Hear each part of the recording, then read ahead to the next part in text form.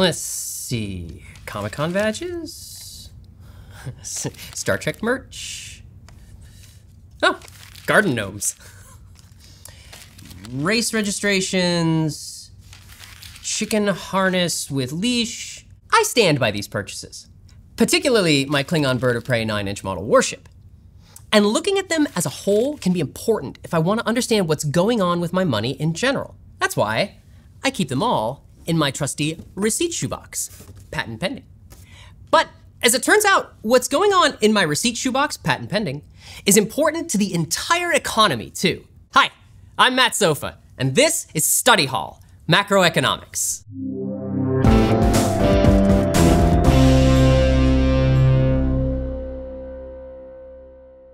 Of course, it isn't only my receipt shoebox that matters to economists, it's the total spending of all members of an economy. The macro receipt shoebox, not just the matro, if you will. And the first step to understanding the total spending in an economy is to take apart who's doing that spending in the first place. And the answer is everyone.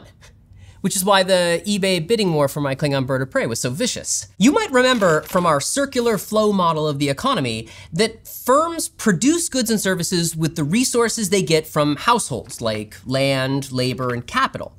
And in a perfect world, all those goods and services are bought right back up, both by households as well as other firms, the government, or even other countries. The money spent on household consumption, investments by firms on stuff like factories and technologies, government purchases, and net exports adds up to be an economy's aggregate real expenditures, which is just some fancy vocab for the total amount an economy is gonna spend on stuff. In a perfect world, an economy's aggregate real expenditures will look exactly like its GDP, which is our go-to measure of aggregate production. That's because in a perfect world, everything that's being produced is bought up. And while you may calculate your total expenditures by adding up all those crumpled receipts from the bottom of your tote bag, because I know not everyone is organized enough to have their very own receipt shoebox, patent pending, economists calculate aggregate expenditures as the sum of C plus I plus G plus NX, just like GDP. And all that's a hint about why aggregate expenditures are so important. While the consumption, investment, government expenditures, and net exports in our GDP equation represent the total value of all the stuff produced in an economy in a given chunk of time, the same variables in our aggregate expenditures equation represent the value of all the stuff demanded. When everything's working well and the economy is healthy, supply and demand are balanced in long-run equilibrium. So when something changes in aggregate expenditures, it can knock our long-run equilibrium off kilter, which can mean big things for the economy. Now, nobody spends exactly the same way all the time. I don't buy the same array of con badges, running shoes, and model Starship figurines every month, or even every year. You gotta shake it up and add a Romulan warbird to my collection every once in a while. As individuals, our spending changes constantly. Like snowflakes, no two credit card bills are exactly alike. But one thing that's going to really influence how we spend is price. According to the law of demand, I'm going to consume more when stuff is cheaper. And the graphic representation of the relationship between price and expenditures across the whole economy is known as our aggregate demand curve. In the graph of our aggregate demand curve, we have price on the y-axis and real GDP on the x-axis. Like many other demand curves, it slopes downward, since quantity demanded decreases as price level goes up. And remember, this isn't the price of a single good, such as Klingon Birds of Prey, like on the basic demand curve. It's price level across the whole economy. That means our aggregate demand curve shows how real expenditures will respond to rising or falling price levels, thanks to something like inflation. When it comes to my own spending, price is definitely gonna play a big role. But I also think about my purchases based on interest rates and personal finance factors like my disposable income, as well as my expectations about my future income and the economy as a whole. All of which can shift the entire aggregate demand curve and tip off economists that we might be shifting away from potential GDP equilibrium. Take everyone's favorite fictional nation, Genovia. Nestled snugly between France and Italy, Genovia's pear and olive oil economy may be simpler than most real countries, but its aggregate expenditure still shifts in response to the changes in the market. Take household purchases, or the consumption part of our aggregate expenditure equation. If Genovians have more disposable income, they're gonna spend more too, shifting our aggregate demand curve to the right.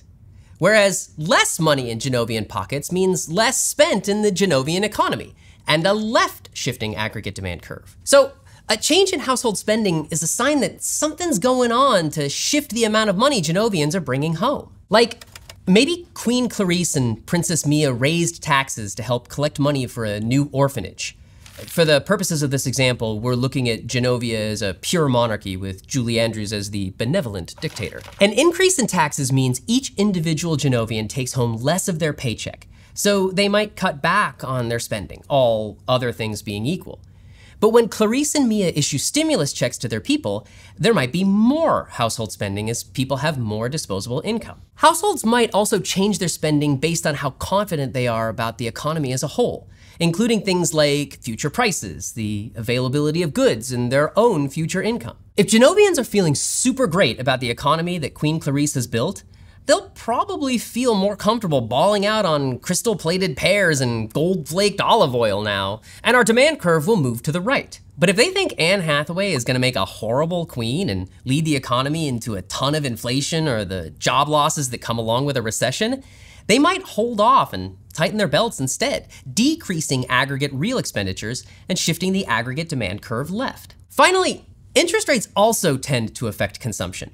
If the Genovian central bank raises interest rates, people will likely hold off on big purchases that require loans. Spending will decrease at all possible price points, and the aggregate demand curve will shift to the left. But if interest rates fall, there's less incentive to save, and so people are more likely to spend big on palm fruits and liquid olive fat, or, whatever else the Genovian franc can buy. All this to say, a change in household consumption isn't just a change in household consumption.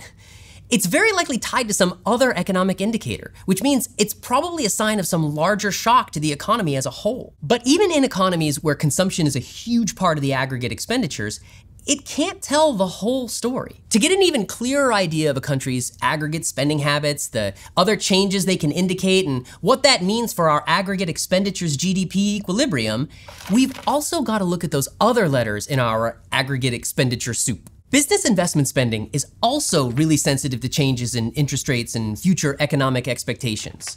And changes in firms' spending is another thing that can shift the aggregate demand curve right or left. If interest rates are low and economic prospects are rosy, an olive oil company is more likely to spend big on a new factory, moving that aggregate demand curve to the right. But just like with households, higher interest rates or economic uncertainty might slow businesses' spending. In fact, the investment portion of aggregate expenditures is one of the most sensitive to the economic climate and can be a sign that a recession is on the horizon. Government spending is also tied to future expectations as a way to influence the economy through fiscal policy. If Queen Clarice sees those businesses slowing their investment, she might up government spending on things like infrastructure projects to counteract it and avoid a recession.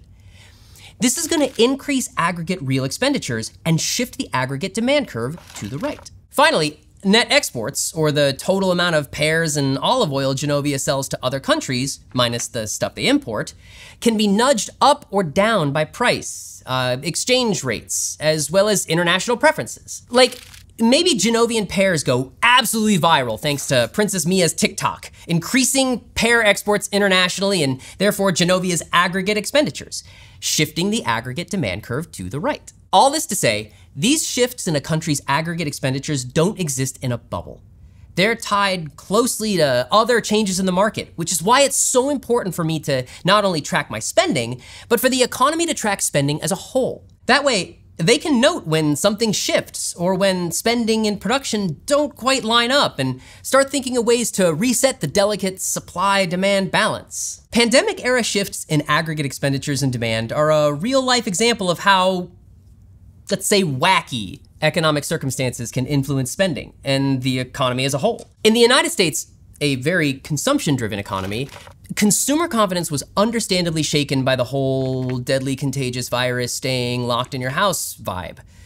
Plus, there was a whole bunch of stuff lots of households totally stopped spending on, like restaurant meals, concerts, and travel. Thanks to this reduced household spending, aggregate real expenditure decreased and the aggregate demand curve shifted to the left, meaning people were spending less at any price level.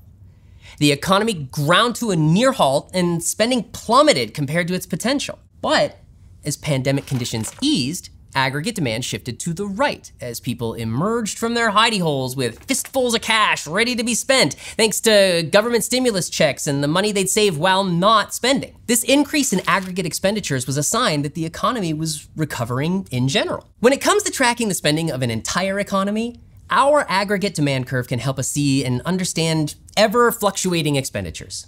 It's easily as helpful as my receipt shoebox, patent pending. And, okay, I'll admit it, better organized too. But it's not enough just to draw some lines on a graph or plug some numbers into our aggregate expenditures equation. When we see shifts in our aggregate demand curve or changes in our sum of expenditures, we have to look at the whole economy to figure out what's going on and what to do about it. If you're enjoying this series and are interested in taking the full Study Hall Macroeconomics course and earning college credit from ASU, check out gostudyhall.com or click on the button to learn more. And if you want to help us out, give this video a like, comment on what you do with your receipts, and smash that subscribe button. Thanks for watching. See you next time.